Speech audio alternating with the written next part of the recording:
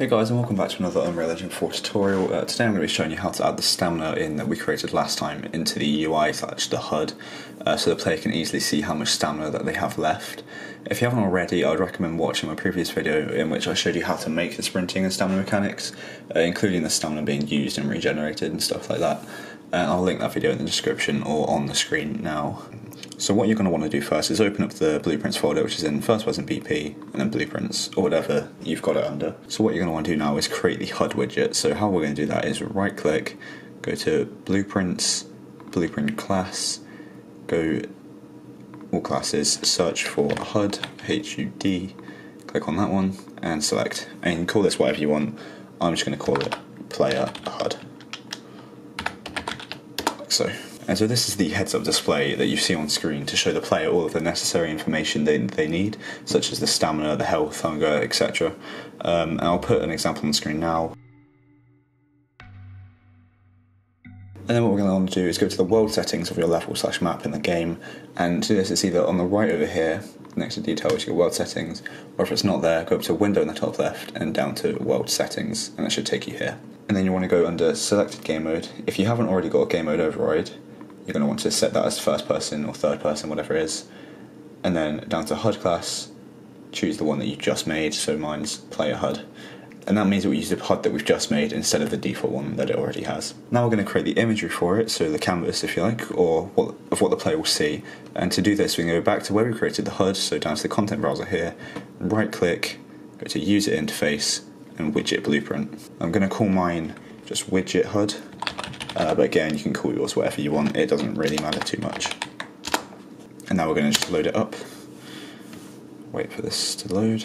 There we go. So this is what the player will see when they're playing your actual game. So this white box in the middle here, where it's selected blue, is what the player will see. So this is going to be in the middle of the screen. So this is where you put all the UI, the imagery, all of that kind of stuff. And on the left here is the palette, which includes all the items, objects you can place in, such as progress bars, sliders, text, all of that. I'm just going to delete these for now. I'm just going to be using the default base items that Unreal provides, although you can create your own custom images and art for this. However, for the speed of this tutorial I won't be, but the process is the exact same. You would just use your own images instead of the ready-made progress bar, although I will also show you how to do this. I'm just not going to. So if I just drag in this progress bar here, make it a little bigger so we can see it, and then drag this percentage bar over here on the right, you can see that it gets filled up and goes down accordingly as a stamina or a health bar or whatever should do. You can also change the bar fill type down here from left to right or right to left, so it's like that, or fill from center, so it goes like that, just to make it a little different and unique for your own game. But I'm just going to leave mine as from left to right, like so. You can also change the appearance of it down here, so for example the colour. Let's set mine to a nice, I don't know, green, why not? And then you can change it all there. And then under the style up here, this is where you can change the actual images itself. So if you want to do it your own personal style instead of just like this is where you do it under the style, and I'll show you more into that later on. And this can just give it a texture or your own art style. Different images will look better for different genres. For example, you'd want a horror bar to look different than just a normal survival exploration bar, and this is where you can customize it. However, like I said, I'm just going to leave it as the default as I don't have any custom images, and just for speed of the tutorial. But it's simple enough, you just select your own images here, and that's it. All you do is just drag and drop images into the content browser down here that you're going to use. You might want to create a new folder for it, like right clicking new folder, just for to keep it organized and stuff like that. And then you go into the background image or fill image, whatever you want, which one, and just put it in here. And a quick way of doing it, of selecting it, is if you select the image down here like that, but obviously with the image, go back in here, press this little arrow here, you will use the selected image that you want. And so that's it, simple enough like that. And again, you can change the size of it to make sure it fits, the tint, all of that, just to make sure it looks just how you want. We're also going to want to anchor this to where we want, so if we just put it in the position where we want it, I'll just keep it there. And then, that's a good size as well. And then, see, this is the anchor point here, so if we left it as the anchor here, then it would move somewhere up here to the top left, as it's trying to go up to the top left of the screen here. So if we change this anchor point to the center bottom, sorry, it will stay anchored here and won't move in the viewport when we load it up. And again, you just do this with all of them accordingly. So if you had it over here, then, or probably tilted to the right, but you'd have it to the middle right like that. But again, I'm just going to keep it down here,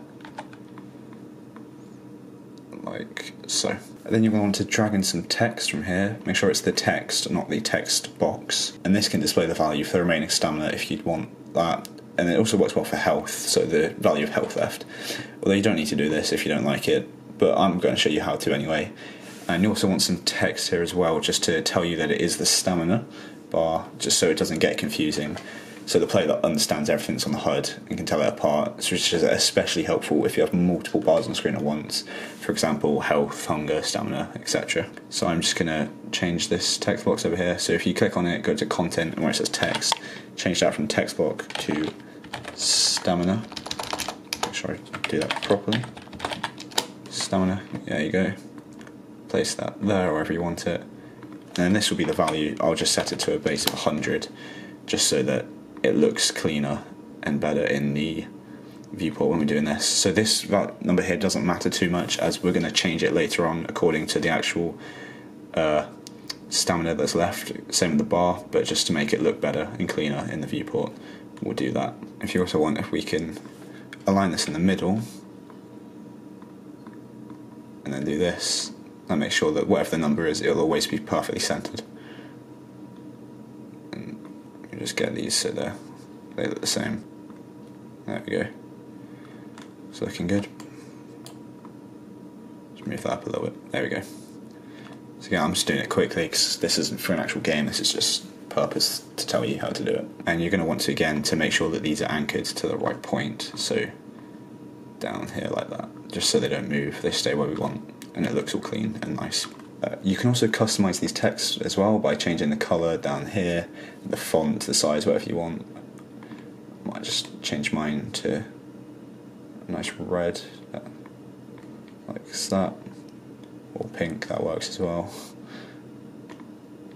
And the font, I haven't really got many imported, so I'll just leave it like that. In actual fact, I'm going to change it to blue, just so it goes a bit better with the green that I've got for that. There we go.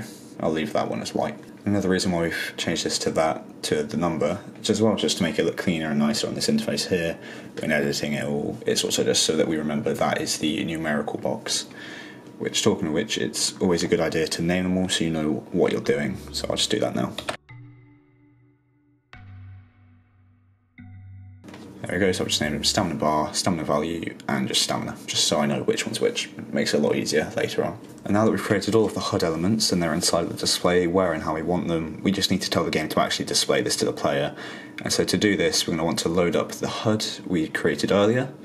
So if you go back here, player HUD, there we go, and go to the event graph. You're going to want to go off of event, begin play, do create widget, select the widget that we just made, which is I called widget HUD. And then off of this, we're going to do add to viewport and have the target as the return value for that. And this means that it is adding this widget here that we just created to the viewport. If you don't hook this up, then it won't work. It won't add this one to the viewport there. And the reason we're using event begin play is because this means now that every time the game is loaded up and starts, the HUD will be created and placed on the screen. And this means that there's no chance that it isn't created or applied. It just goes like that into there every time it turns up. Now we're going to set the value changing accordingly with the stamina decreasing and or increasing. And so what we're going to do now is compile this, go back over to the widget HUD. And now we're going to set up the value changing accordingly with the stamina decreasing and or increasing. And so to change this value here, click on this, change this value here, what we're going to do is we're going to want to use something called bindings, which essentially changes this value based on a function we will create later. So for this text and progress bar, I set it to the stamina variable we've created earlier in the last episode, so it displays and changes with the player stamina changing. So let's start with the text here, which will display the numerical value of the remaining stamina. So let's click it, go down to its content here, where we already are, and hit bind next to the text box. Then hit create binding, and this will take us to a function that we're going to set up to change the text according to the changing stamina value. Now what we're going to do is just move this out, give us a little bit of space, and I'll explain what this does. Now what everything in this function means is quite straightforward. This return node here is basically the final result and is what will return the value to the text box that we put on the HUD itself, and be constantly updating with the function. So if the stamina is 80, the return order will take the value 80 and return it to the HUD to be displayed in the text. Now we need to access the player character to get the stamina variable that we created and convert it into a string and connect it into the return order that I just explained. And to do this, we break the link here by right-clicking it and break link. What we're going to want to do is come off here and cast to first person character, or whatever yours is, third person, first person, or just the name of the character that you've made. But it's basically where your stamina variable is. So this allows us to communicate with the character blueprint and access its variables, for example the stamina. Then off of object here you want to drag it out and get player character. Then hook up as first person character get stamina. So it's basically going into the first person character blueprint and getting the stamina variable that we made. Then what we're going to want to do is hook it up to this return value here, which should automatically convert it to a string, like so.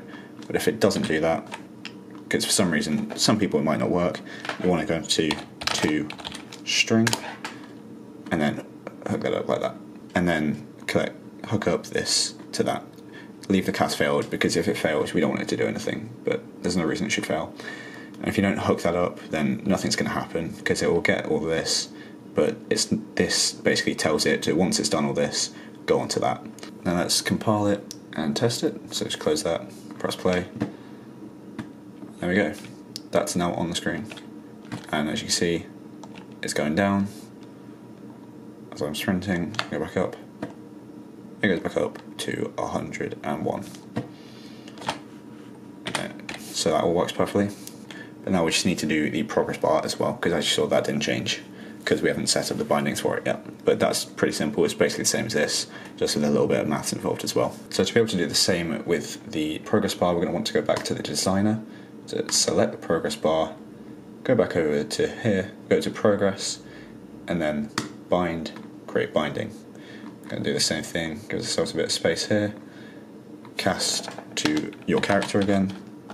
Mine is just first person character. There we go. Object, once again, just get player character, like so. As first person character, get stamina. And then this isn't a string node anymore, this is now a float, which is basically just an integer but with decimal spaces. So an integer is like 1, 2, 3, but a float can be like 1.5, 2.5, 2.8, something like that. So again, just drag it in to convert it to a float. Or again, if that doesn't work, then you can just do to float, like so. Oh, and then connect it up. And once again, remember to make sure that all this is connected properly.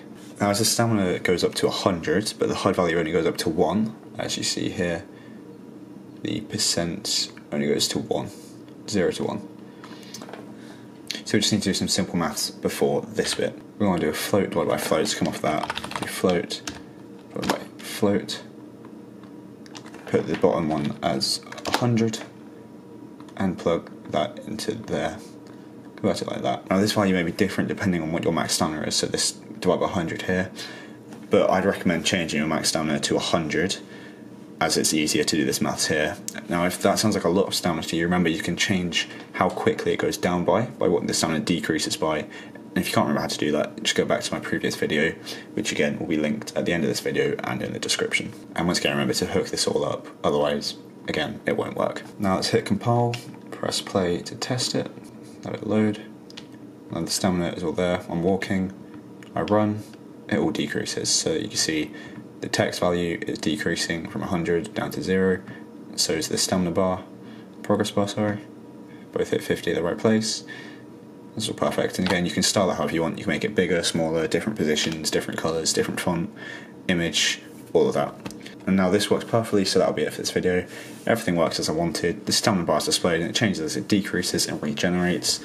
And this process also works for other values such as health or hunger. It's all just the same, but where you plugged in the stamina value here, you just plug in health or whatever you want.